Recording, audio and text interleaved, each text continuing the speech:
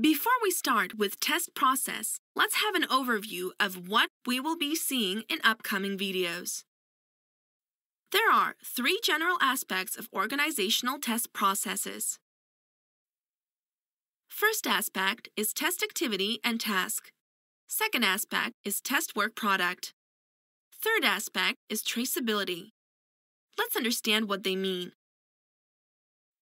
By now, we know test process is divided into 7 different test activities, and they are test planning, test monitoring and control, test analysis, test design, test implementation, test execution, and test completion. Each of these activities has tasks within them, which we will study in detail in future classes. So when we perform these activities, we get certain outputs, and those outputs are referred as test work product. So remember this point. Output of test activity is test work product. Let's see some of the work products which we get out of these test activities. In the test planning stage, we get test plans as output. From test monitoring and control stage, we get test progress report as an output. From test analysis stage, we get list of prioritized test conditions. From test design stage, we get test cases as an output. And output of test implementation is test suits. Output of test execution is defect report. And finally, output of test completion is finalized test wares. These are important points from exam point of view. I request you to memorize them at this point of time. Last point is related to traceability. Let's first understand traceability concept, and then we will go through the definition. Suppose customer gave you some requirement to test, and the requirement looks like this.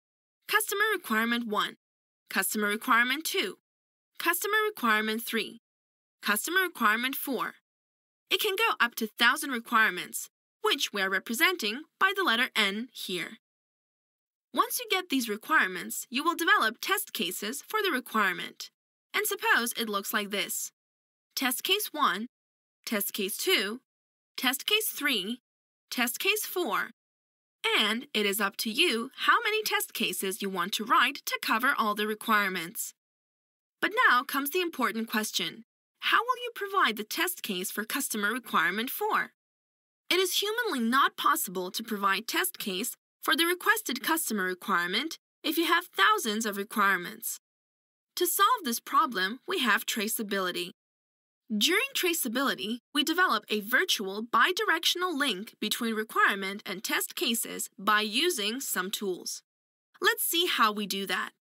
As soon as we write the test case for requirement, we link them using a tool. For example, requirement 1 is linked to test case 1.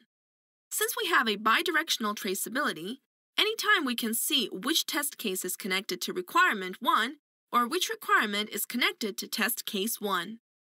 Similar way, we can provide traceability for other test cases. Now you can see each requirement has test cases. This is all about the traceability concept. Now let's see the definition. To maintain traceability throughout the test process between each element of the test basis and the various test work products associated with that element. Traceability is nothing but linking between requirement, test condition, test case, and report. So just remember 3 aspects of organizational test process are test activity and task, test work product, and traceability. Last point is ISO IEC IEEE 29119-2 has information about test process, and ISO IEC IEEE 29119-3 has information about test work products. With this, we end this lecture here.